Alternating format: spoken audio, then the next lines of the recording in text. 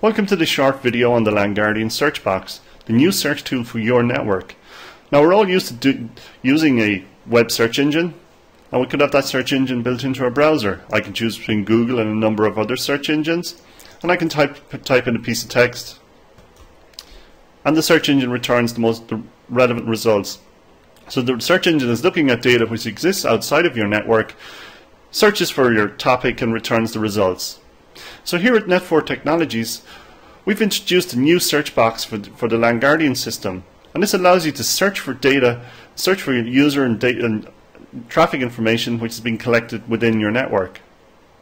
So just like with the browser search, I can choose between a search for an IP address or IP range, search for a user, search for a report. So I'm going to start first by focusing on the user search. User in question has just contacted the support desk. Her name is Wendy and she's complaining that her PC is slow. So let's take a look at what's happening on Wendy's system.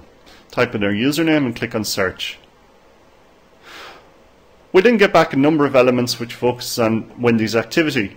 So she's generated 1.32 gigabytes worth of data on the network, broken down into looks like web, proxy, SSH and IMAP. She's generating some events on the network. Let's take a look at these, because the red here shows that there's something serious happening with her PC. So we click on the total and we get a drill down here. So it looks like her machine is infected with spam. She's got Conflict Worm as well, and she's running BitTorrent applications. She's running eDonkey. Let's take a further look at the detail. So we see here that she's accessing the torrent portal site. So let's drill down on that. So here we can see she's downloading a torrent file. Looks to be associated with some sort of a movie.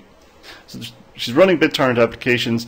Now we now know also that she's been downloading torrent files associated with movies. So she's probably downloading some movies to her PC. Can drill down on her file share activity. And we can see here she's accessing some spreadsheets and some documents on the finance server which are stored in the sales share.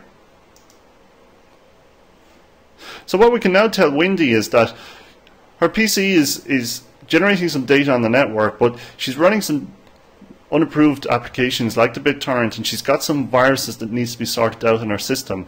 So it may need to be re-imaged or just cleaned down. So it is the reason why her system is slow in this case, and it's not the network or it's not the link between her site and the main data center. Another useful way to use the search feature is to focus on an IP address or IP range.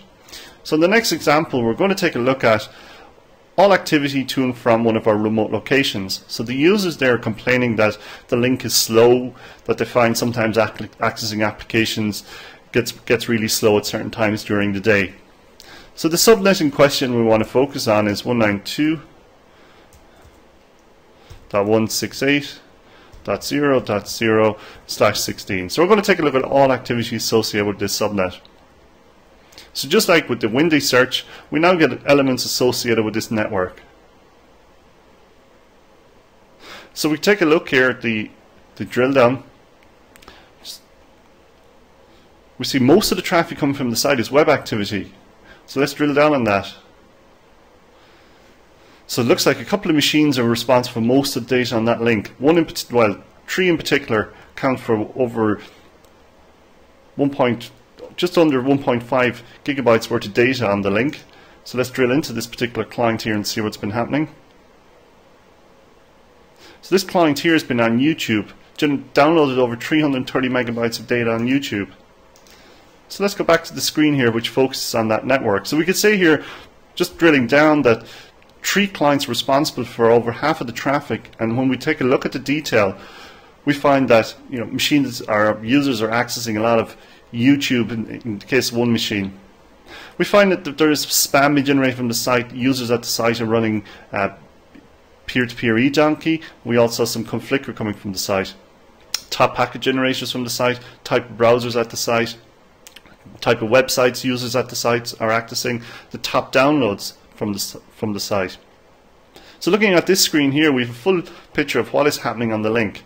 Not just the traffic totals, but also the types of websites, the types of files, and type of events that are being generated on the network because of users at that site. Finally, with the report, with the LANGuardian search box, we can do a search for report. So if a manager or if somebody comes and says, well, we need to take a look at web activity, or we need to take a look at file shares, we just type in web, for example, and the LANGuardian within will list all web reports that are available. So if you want to see web top users, just select a report and take a look at the detail. So we get here that Karen is the most active web user, 196 hits to the RapidSeer site. We drill down and we can see here in this case that Karen's been trying to download a movie. So again, the LANGuardian search bar is a way of searching for data which has been gathered from your network. It has all been gathered passively. You do not need to install any software. You don't need to install any agents, so it doesn't disrupt the users. You don't need to shut down and put the device in line. It's completely passive, doesn't interfere with the network operation in any way.